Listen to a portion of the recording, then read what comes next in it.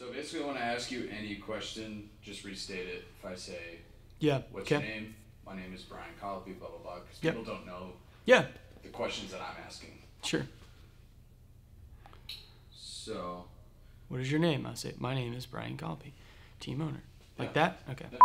My name is Brian Colby, team owner of the Kalamazoo Growlers.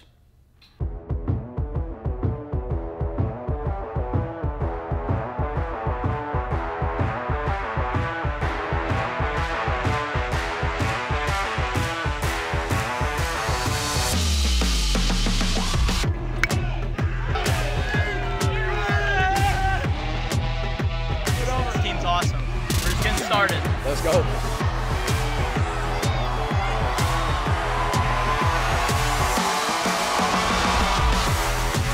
The Kalamazoo Growlers are changing their name to the Kalamazoo Growlers. Hear me out.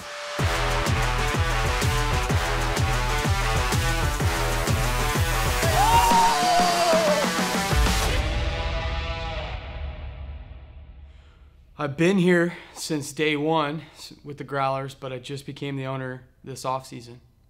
So this was a pretty big year for you individually. Yeah, this year meant just a little bit more, just a little more responsibility. Obviously, being the owner, everything falls on you. So this team means the world to me. But this was a special year for me. 2014 to 2017, we were the laughingstock of the league. I think we set records for the worst record in North League history. And some of those years, we weren't good on the field. We had great players, but we just didn't win games. And so we didn't put it together in terms of winning games for our fans. Well, I think we were still a program that was building. You know, that was year 3. We had yet to make a postseason. We were still establishing a name for ourselves. So I was fortunate enough to be an assistant coach those first 3 summers and really got a chance to get a feel for the league and everything. And so we were still trying to build it up, you know. Yeah, I mean, so what was crazy is we weren't winning games, but our attendance continued to rise. We focused on entertainment, we focused on fan experience, on just delivering everything that we could control, food and everything, the ballpark improvements.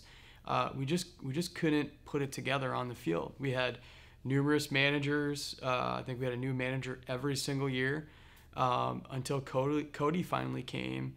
In 2017 was his first year. Well, I mean, we got to, I think we started getting to the playoffs every year. It was becoming an annual thing for us. And that was one of the things I learned at Kalamazoo Valley is before you can make a championship leap, you just have to get to those weekends. You have to start getting into the playoffs every year. You have to set an expectation for an organization. And so for us, those early years was just starting to get our foot in the door every year. And it's a lot easier to recruit guys when you're the postseason team, when you're competing. And that's kind of step one.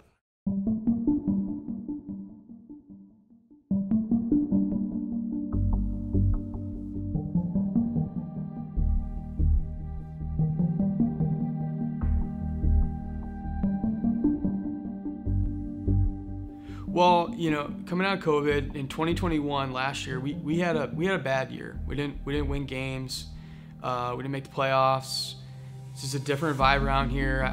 It was just different. It was back to losing again, and it almost felt like we were going to go back to this 2014 to 2017 thing, where people are having a great time at the games, but we're not winning, and the players aren't having fun, and the coaches, and so. Coming into 2022 this year, working with Cody, talking with our assistants, it was a big year to prove that, hey, we're not going to fall back into this lovable loser thing, and to go prove it to ourselves that we could do this. And so coming out of 2021, what was the vibe like in 2022? What was different about it? What clicked? Well, yeah, I mean, coming in this year, again, it was a big year, and so we came out the gates rough. I think we started out, losing a lot of games. I don't know what our record was, but we were not good to start the 2022 season. And then we just went on a run. Bases loaded. Winning run on third. Base hit right field. Walk it off, Kalamazoo. Walk it off, Kalamazoo. The Growlers chase down a 3-run deficit in the bottom of the ninth and win it here in front of a sellout crowd.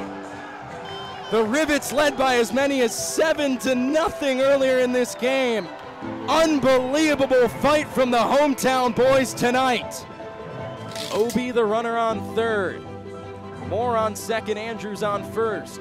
The 2-2. Base hit up the middle. Walk it off, Kalamazoo.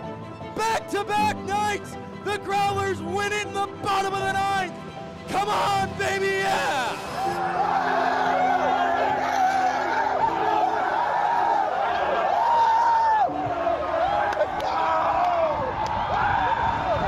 Full count offering. Grounder to third, Ruiz to his left, gloves it, the throw to the bag, in time, Growlers win. The Growlers win their third straight game and keep their grip on first place in the Great Lakes East. Pitch, wave and a miss, and that'll do it. 3-0 pitch, Obi swings and crushes it out to left field. Mitchell goes back towards the warning track, towards the wall. Obi hits it off the video board, and it's 21-7. Hot and set. The lefty comes home. Swing and a tip into the glove to end this one here tonight. The Growlers win it in a big, big way, 15-5. We are so talented that this is not a matter of if, but when. And when we start playing together as a team and just get to know each other, you guys are going to be very, very successful. Now, the irony of it, I didn't expect it to happen the next day. But then the next day they won the doubleheader, and that was the start of us winning, I think, 16 of the next 18 games. So they did such an incredible job, even when we were losing, of just every day just buying in, that once it clicked, it was just unstoppable. We were at literally a high, watching every game on the road. I mean, it was just, there was a buzz in the air when we won that first half this year that we had never had. We had never won the first half. We didn't even know what it was like to host a playoff game. I mean, it was just different. So we were on a high going into that first half. We felt like this was going to be our year.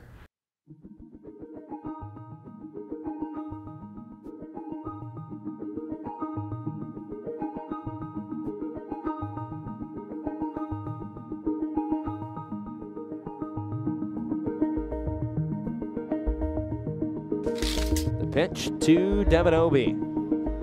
Swing and a miss, game over. Larry the throw to first, game over. Tack it under it. Game over. Growlers led 4-0 entering the 8th inning. A 5 spot from Traverse City. And the Growlers lose their 6th straight tonight, 5-4. Let's talk about tonight a little bit, though. The Kalamazoo Growlers, a little bit shaky coming out of the All-Star break and into the second half. They've lost 8 of their last 10 games. You might be wondering why. Through it, grounds it weakly to third. Play made, game over. Griff with a drive to left center field. That one's going to stay in the yard and be caught to end tonight's game. Line drive off the pitcher and into the glove of the shortstop. What a tough break for Tony Stefan.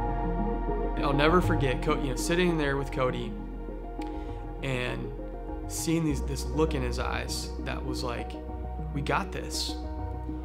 And he just said, listen, we are in the playoffs. I like our team. We are set up. I like our pitching. I like the guys that are coming in. We're going to be good. We're going to be dangerous.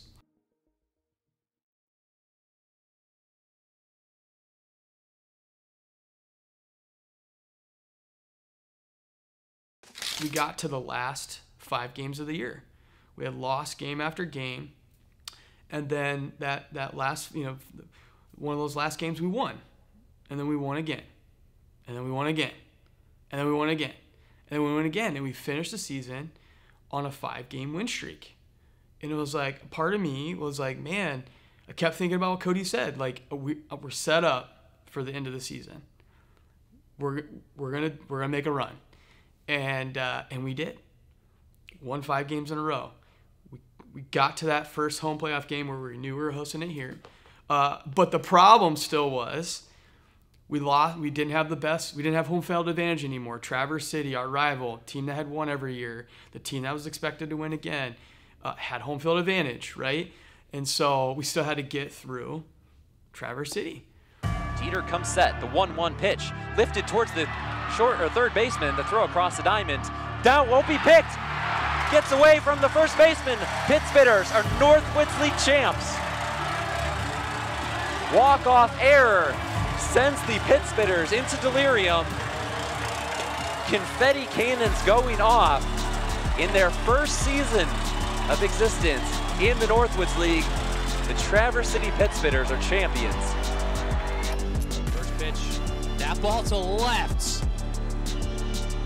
Cruz is there, he makes the catch, and the Traverse City Pittsbitters go back-to-back 2019 and 2021 for their second Northwoods League championship.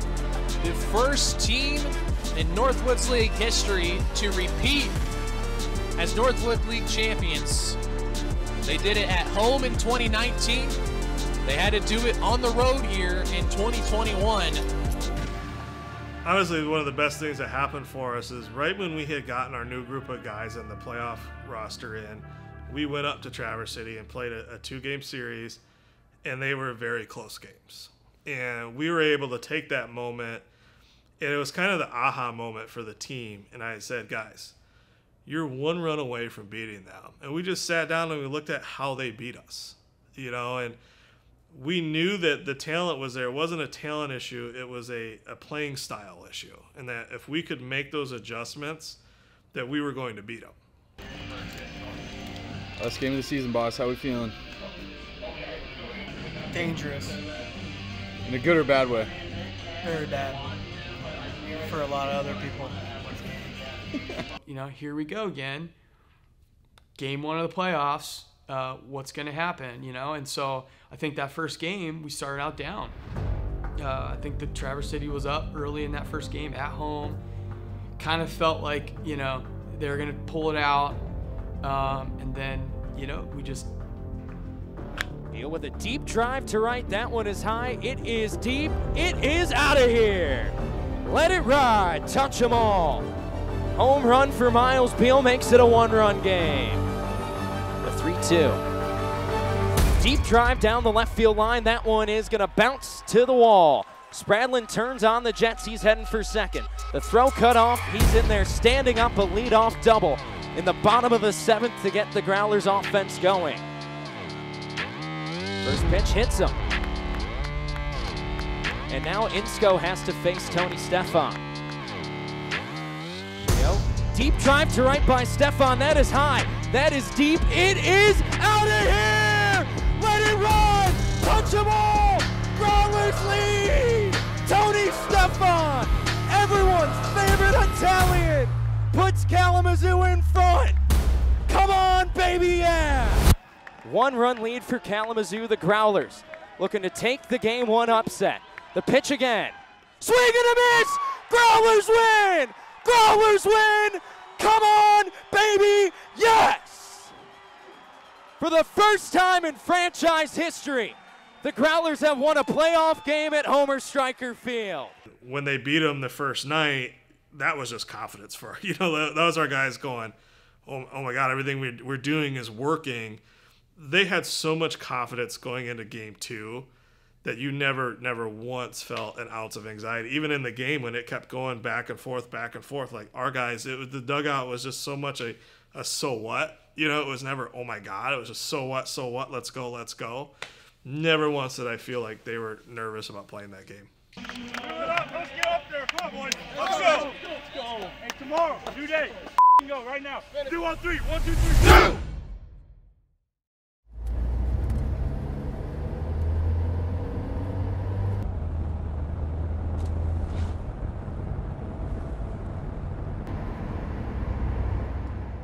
Yeah, we weren't nervous going up there either. We knew it wasn't going to be easy because they've won so many games. You know that was going to be a battle. But on the same hand, like, we were a pretty battle-tested team at that time, so we weren't going to really be afraid of any obstacle in our way. Hello, everybody. Welcome to Turtle Creek Stadium in Traverse City, Michigan. Game 2 of the first round of these 2022 Northwoods League playoffs. Kalamazoo Growlers and the Traverse City Pit Spitters. Growlers up 1-0 in the first round, the Great Lakes East Series. And his pitch. Clarko out to right. Long run for Colin Summerhill. Can't get there, down for a hit. Run scores, and the Growlers take the early 1-0 lead.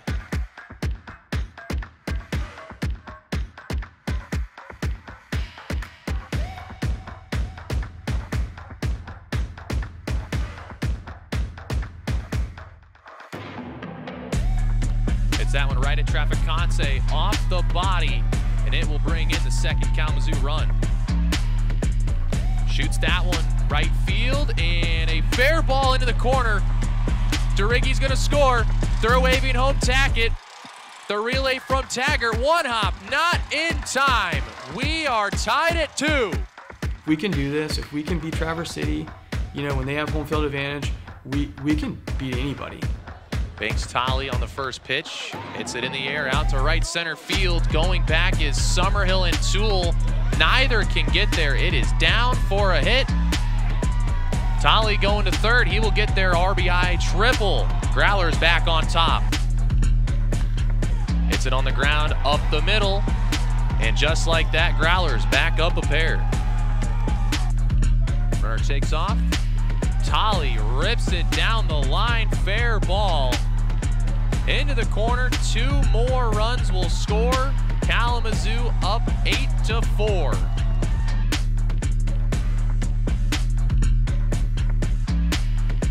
So now Spradlin with third and second and 1 out.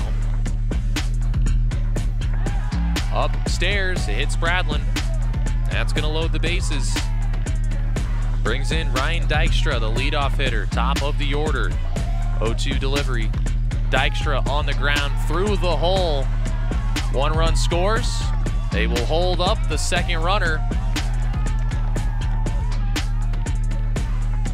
Breaking ball hits a left. There's Dykstra. And the Growlers, 9-5 victory over the Pit Spitters. They sweep in advance.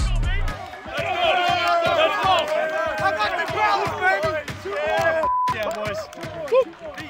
All I simply did is I went out to him and I said, hey, we spoke all summer that the championship was going to have to go through Traverse City. Mission accomplished.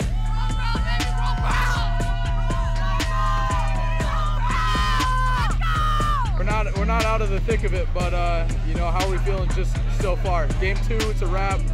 We're moving on. Have a lot of fun. This was an awesome game.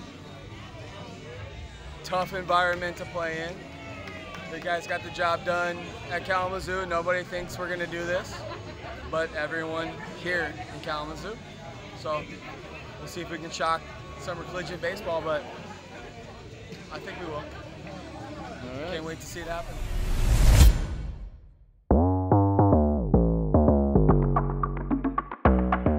Now we have to face the best team in Northwoods League history, the Wisconsin Rapid Raptors. The confidence level inside our clubhouse and with our team was really high at that point. Is this where it ends?